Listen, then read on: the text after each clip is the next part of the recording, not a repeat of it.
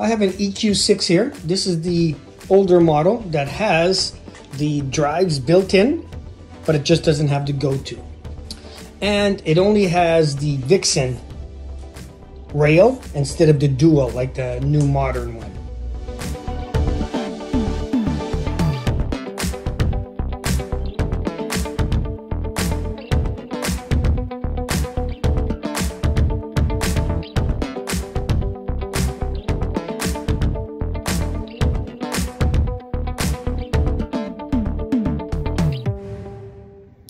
Hey guys, you know it's your best friend Joe, and this is Joey here, and welcome back to another episode of Joe Jaguar City Smartphone Astronomy, your best friend in astronomy and science. Well, I hope at least one of them. Okay, let's go take a look at this over here. As you guys know, I have an EQ6. Let me turn the phone around. Okay, so I ordered something on AliExpress. And I just got it in, so I wanted to show you guys this. This is a dual plate that's about 6 inches diameter. It's nice metal. I like the red color. I think they have like white, they got red, they got different colors, but I like the red. So here you go. The thumb screws are actually fairly large, so that's good. It feels pretty heavy too, so I was actually surprised. It's not like cheap, or doesn't feel so cheap and thin and lightweight. So I want to try to see. I ordered one. This was like $51 Canadian, and then I had about $25 shipping. So it was about 79 bucks. Yeah, I believe 79 bucks Canadian. So I wanted to give this a try and see if it would go on my mount. So I'm not sure if you could see on the video, but there's 3 type of Allen key screws over here, and then 3 flathead screwdrivers. So I'm hoping this will come off. This guy will take its place. There we go. I'm gonna put it on fast forward. Okay, so this is what the plate looks like. This is what the back looks like. Unfortunately, it's not what I was expecting. Let me show you guys. Okay, so it's kind of round. So this part here goes inside like that. So this guy here is flat. There's really nothing to mount it to over here. So I was hoping it could just, there was a couple bolts inside, and I could have just screwed like 1, 2, 3, 4 type of thing, and then there we go. But that's not gonna work. So I think what I have to do is put this back on, and then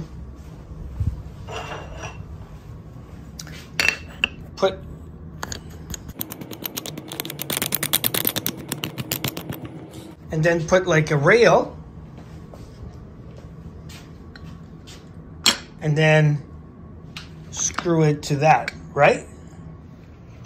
Okay, so on this vixen rail, we have, this is exactly 6 inches as well.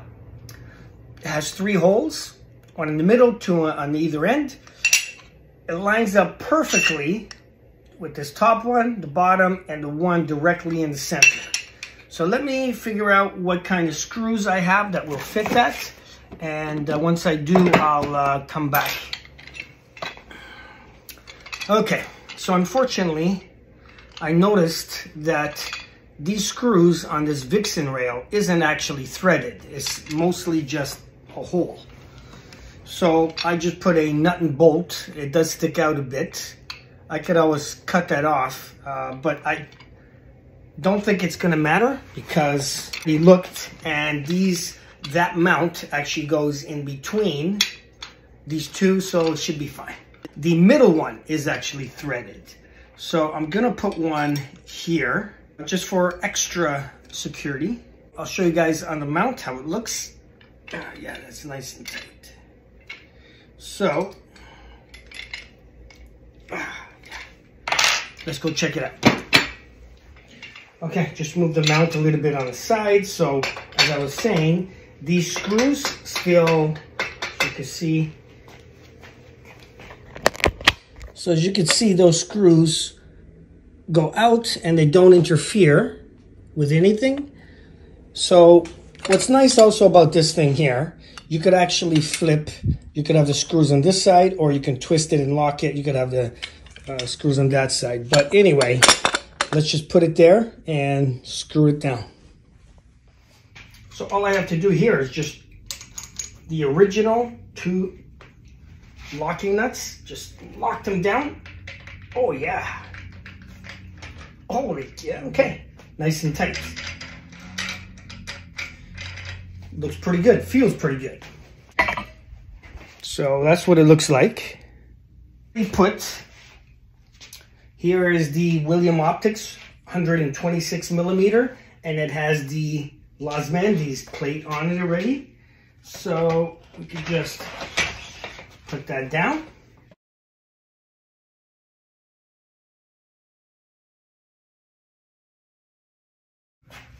So what I was thinking is these 2 nuts are nice and, well, what do you guys think? Do you guys think that looks better? Now maybe what I should do, I was thinking, is on this side, maybe put 1 big nut or hand nut or something. That way, in case these slip, in case you don't tighten them too much, it's not going to fall out. So I think that would be good to have just in case. Yeah, that feels pretty solid. What do you guys think? Do you prefer that? So now I'm thinking of ordering a second one for the Takahashi TOA. Now over here, I just have a red vixen rail.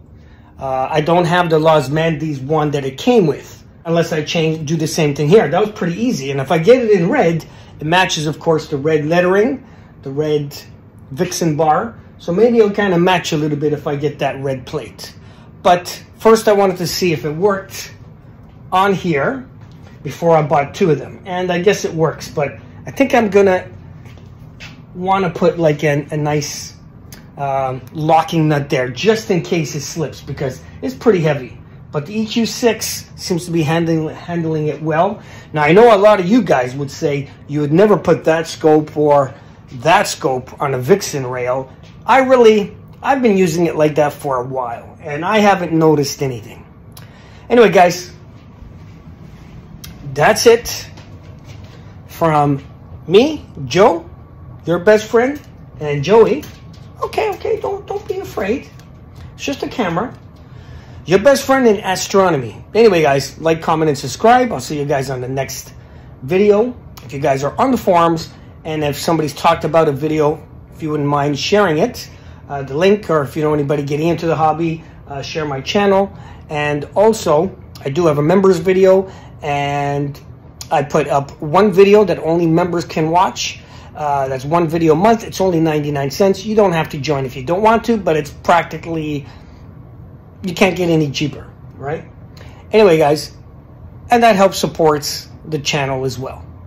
And that's it. See y'all next time. Why not you? Why not me? Say bye. Give them a kiss. There we go. Cheers. Okay, quick note. I did notice, just by having this long Losmandy's bar plus this red new plate, it feels, I could tell there's more weight to it, that's for sure.